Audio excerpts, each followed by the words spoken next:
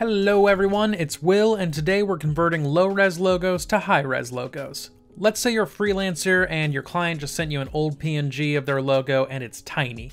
Maybe from far away it looks okay, but when you zoom in, it's all pixely and gross. Don't worry, I'm going to show you how to scale it up so you don't have to worry about that ever again, and it's only going to take like 3 or 4 steps.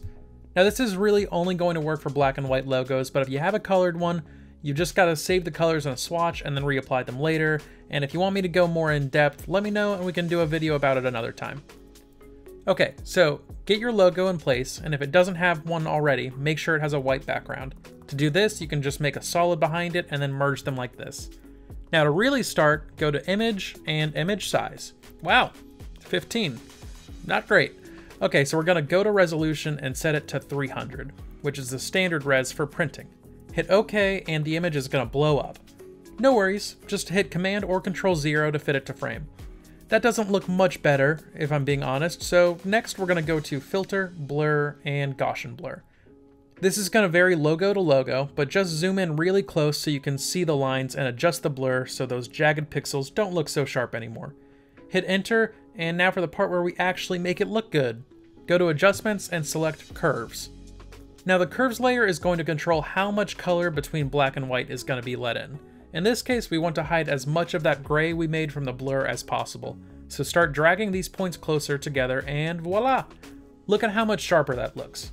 Now just use your magic wand tool and click and delete any of the white parts from before, and you might want to go in with your paint bucket tool and fill in a few areas that might still be white, but for demonstration, this looks great. To finish, I'm just going to merge the curve to the logo. So we're all done with making it look nice, but let's take it one step further and vectorize it so you can scale it up and down without losing any quality. All you have to do is hold Command or Control and click on the thumbnail of the logo. Press M for your marquee tool, right-click, and hit Make Work Path. Set the tolerance to 1. Lastly, with your Direct Selection tool, right-click again and click Create Vector Mask. Now it's a vector, and you could scale it up to the size of a building without losing any quality. Hope this one helps. Give us a like, consider subscribing, and I'll see you next time. Even though working on design projects may be a lot of fun, it's still incredibly time-consuming and even challenging. To help you save time while still creating good work, we've got design templates for Photoshop which allow you to finish projects within minutes instead of hours. So if you want to start saving time now, start by checking out our links in the description below.